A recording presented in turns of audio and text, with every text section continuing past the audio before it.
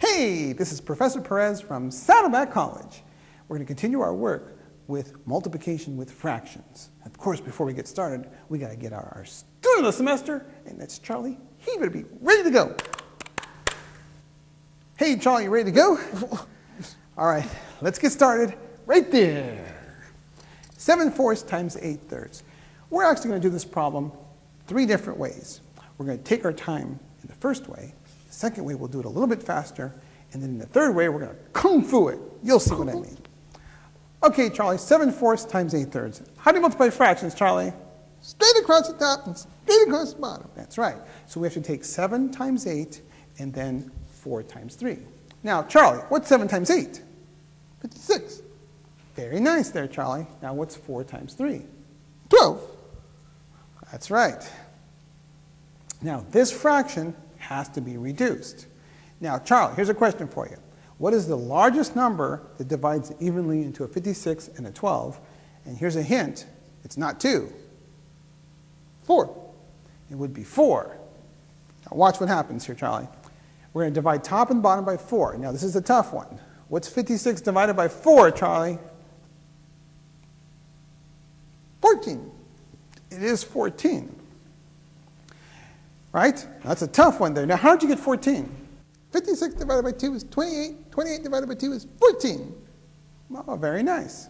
Now, what's 12 divided by 4? 3. Very nice there, Charlie. 14 over 3. Now, that was a tough way of doing that problem. We would like an easier way. So let's do it that way now. Same problem here. Now, what we're going to do here, remember, multiplying straight across the top, straight across the bottom, we're actually going to reduce before we multiply. Now, watch this. Again, some people call this cross-canceling. We're just reducing. Now, when you reduce, you have to choose a number from the numerator and a number from the denominator that are both divisible by the same number. In this case, we're using the 8 and the 4. They're both divisible by 4. So we're going to divide the 8 by a 4 and the 4 divided by 4. Now, watch this, Charlie. Remember, we have a 7 on top. Now, what's 8 divided by 4? 2. That's 2. Very nice. And what's 4 divided by 4? 1. That's the 1, and then the 3. And notice here, when we just multiply across the top and across the bottom, what's 7 times 2, Charlie? 14. 14, and 1 times 3 is 3. 3. Well, that was a little bit faster, but let's do it really fast, because I know that's what you want to do, right? Okay, Charlie, here we go. 7/4 times 8/3. This is what your work should look like on the paper, Charlie. We say, all right. Notice, we have an 8 and a 4. They're both divisible by 4, right? And so, if we divide the 8 by 4, we're going to choose a number on the bottom, which is the 4 in this case. It doesn't have to be right below the 8. It's just got to be on the bottom. 4 over 4. Now, Charlie, what's 8 divided by 4? 2. And 4 divided by 4? 1. It's 1. That's right. And so when you multiply just across the top and across the bottom, on top you have the 7 times 2, which is what? 14. And on the bottom you have 1 times 3, which is 3. And there you go. There it is. So basically what we're doing there is we're doing all these steps basically in one step, right? And you've got to practice at this. So let's do another one. Let's take 5/6 times 4/3, Charlie. Now, notice we're going to try and reduce before we multiply. Now, you got to choose a number from the top and a number from the bottom to reduce, right? Now, notice we have a 4 there, and on the bottom we have a what? 6. A 6. Both a 4 and a 6 are divisible by what number, Charlie? 2. 2, that's right. So we're going to divide the 4 by 2 and also the 6 by the 2. Now, what's 4 divided by 2, Charlie? 2. That's right. And what's 6 divided by 2? 3. That's 3. And notice, we'll put our fraction bar. We multiply the numbers on top. We have 5 times 2, which is what? 10. And the bottom is just a 3 times a 3, and what's that? 9. So there you go. The answer is 10/9. Oh, what fun. Let's do some more. Now, here's 3 fractions altogether. Don't get scared. Use the force. You'll see. Okay, Charlie. Now, look for 2 numbers that you can reduce. What would you say? 3 and 9. Okay, a 3 and a 9. Now, both those numbers are divisible by what? 3.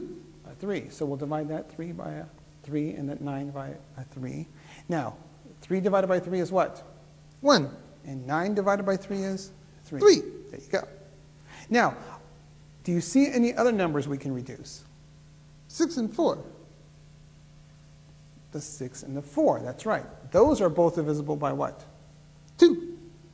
2's. Okay, so we'll divide each of them by 2's. What's 6 divided by 2? 3. 4 divided by 2? 2. It's 2. Now, you may notice, hey, there's different ways of doing this problem.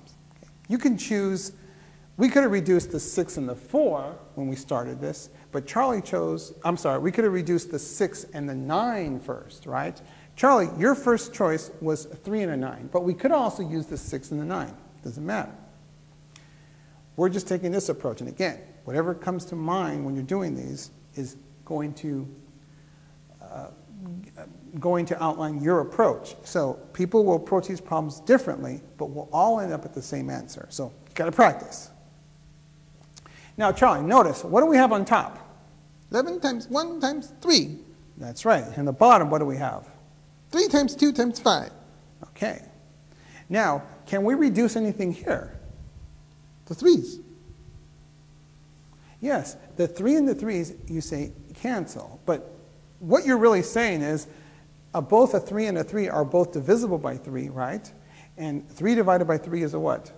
1. And 3 divided by 3 is 1. So basically, when you're canceling, you're just making them 1's, right? Now, what's left on top, Charlie? What's 11 times 1 times 1? 11. Okay, and the bottom, what's 1 times 2 times 5? 10. And there you go, 11 tenths. Not bad. All right, Charlie, here we go. Here's another one here. 21 over 32 times 16 over